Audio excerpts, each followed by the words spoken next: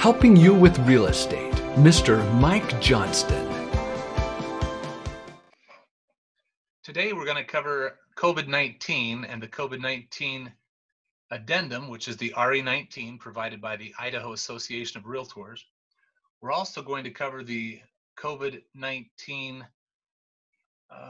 what is that called? Let's go back to the blank forms here. So we have the RE19 and we have the RE19A. The RE19 is the addendum and the 19A is the release form. So we're going to talk about those two things. The Idaho Association of Realtors did make a change in the RE14 and RE16 and added some verbiage there, but we're not going to be covering those forms now. We're just going to cover these other two. So with the RE19, the COVID-19 addendum, this particular form is utilized for just because we've had some problems with this pandemic. So with the COVID-19 form, let's take a look at this. It's an addendum and it can be added to any purchase and sell agreement. It doesn't have to be, but it can be. So if you're going to add this, it would be just like a regular addendum. If you already have an addendum 1 or 2, this could be addendum number 3. If you don't have an addendum to the purchase and sell agreement, this could be addendum number 1. So it would be added by all in the numbers, etc. And then at the very bottom of the page, of course, we'd have the buyers and sellers sign this. This addendum only becomes part of it, just like any other addendum, once all the parties have signed and agreed to it being added. So on the top, we have the agreement dated, the ID number, the address, the buyers and sellers' names. Then we have a couple different paragraphs. The first paragraph talks about having entered into a purchase and sell agreement, and we hereby acknowledge that there currently exists a pandemic relating to a virus known as COVID-19. So it's just talking about this pandemic and that there's some problems arising. Negative effects may include reduced access to services necessary to complete the transaction. And I'll highlight that here, including services provided by real estate agents, financial institution, underwriters, appraisers, inspectors, title companies, couriers, government offices, contractors, lawyers, and insurers. In light of the conditions stated above, the buyer and seller agree that it is prudent to incorporate a force majeure clause into their agreement. A force majeure clause is contractual language that accounts for specific act of God type circumstances that may affect a party's ability to perform under the contract. Therefore, buyer and seller agree that performance under the agreement may be modified as stated below upon the event of any force majeure event. A force majeure event shall be defined as an event or circumstance actually caused by the COVID-19 pandemic that is beyond the control of a party, regardless of foreseeability, which effectively prevents the party's ability to timely perform under the agreement and which the party is not able to overcome. So with this, it's being specific for the COVID-19. It's not anything else. It's just for this particular issue. We have 3 different paragraphs that we're dealing with, number 1, 2, and 3. The first paragraph, delaying performance. Upon the occurrence of a specific force majeure event, the affected party shall, as soon as possible, provide written notice to the other party of the event and the inability to perform. Upon written notice by a party, all parties' obligations under the contract shall be automatically stayed. The stay shall remain in place for the duration of the event that is causing the inability to perform, plus, and if it's left blank, it's 14 calendar days thereafter. The event must be described with sufficient detail to state a particular problem, like an office closure, a government isolation order that prohibits certain conduct, a physician-ordered quarantine. The party shall have the right to subsequent or overlapping stays for different or multiple force majeure events.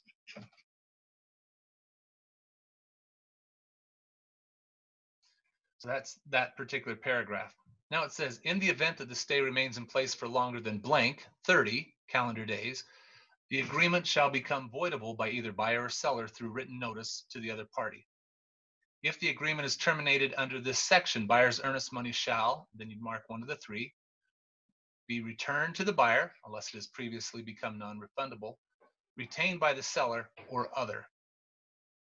So this first paragraph, if we're having a problem and we can't do something, I can't get the appraiser to come inside the home, I can't have the signings being delayed. I have got a problem with something else.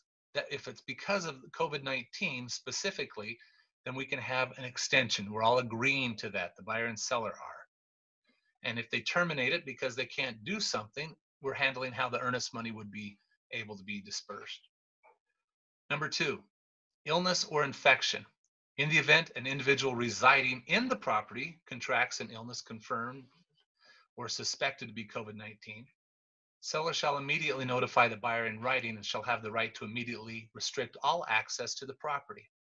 Any illness of the buyer, seller, or an individual residing in the property confirmed or suspected to be COVID-19 may be considered a force majeure event. We really don't want to have any problems, but if there is, then access to the property can be, upon agreement here, limited by the parties. Number 3, good faith. Buyer and seller agree to use good faith efforts to remain in and perform under the contract and will utilize remote or electronic services to the extent possible to avoid or circumvent force majeure events. So if somebody says, well, they agree to this and this addendum signed, then they're willing to go ahead and use an electronic notary. They're saying that they will go ahead and do a remote signing. They're doing other things that they're attempting to do so that it won't prohibit them from closing. Just because they can't go into the closing office or something doesn't mean that they won't try something else. Okay, so that right there would be their good faith. That right there basically is the COVID-19 addendum.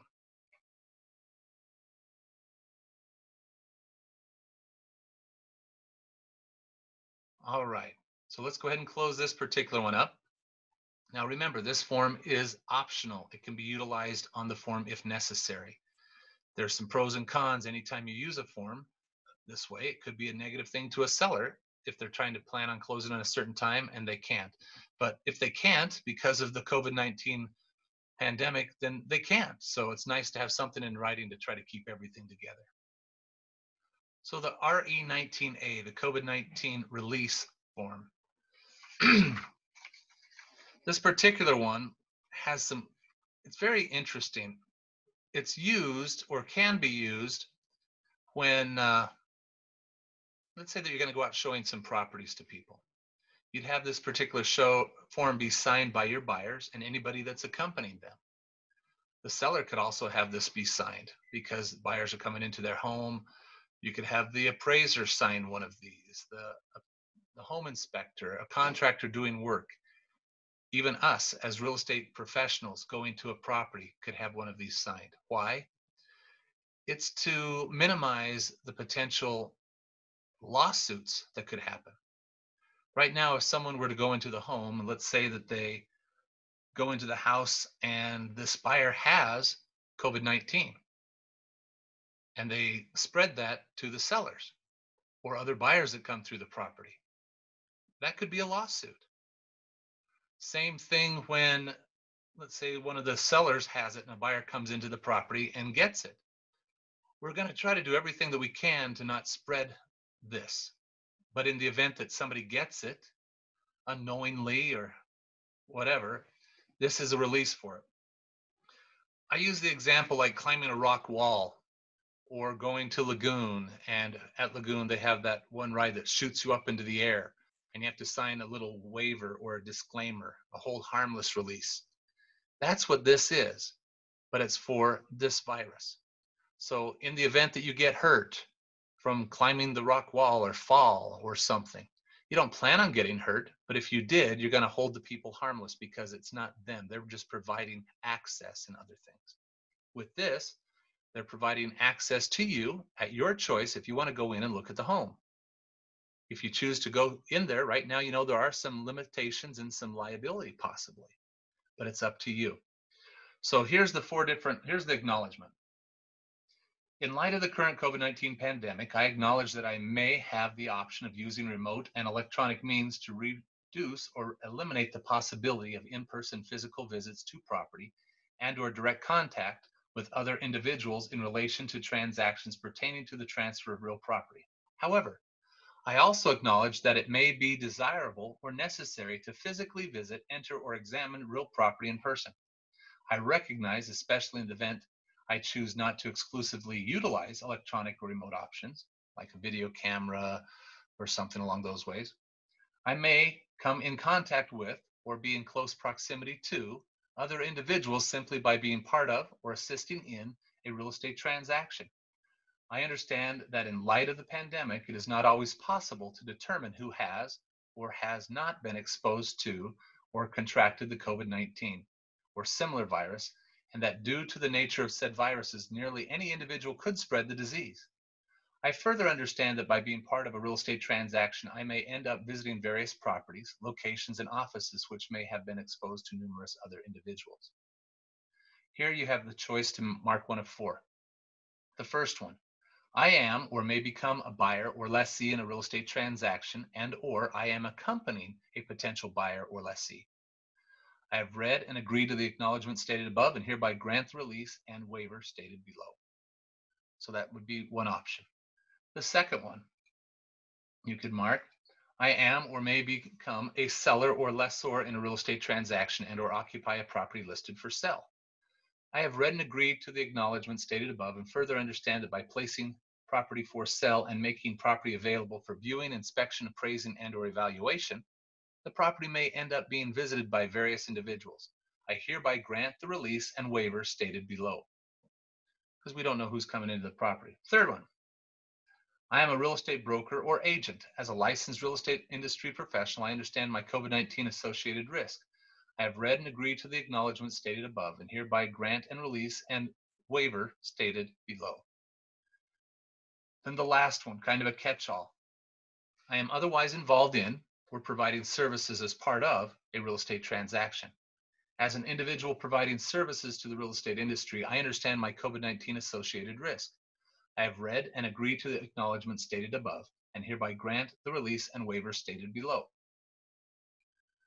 So, as a licensee, my personal choice, I would have everybody that I'm showing homes to fill out one of these documents. That way they're agreeing to hold the seller harmless as well as me, the agent, harmless. I also think that if we have a property listed, our sellers will want to have this be signed by all the people that are coming into their home.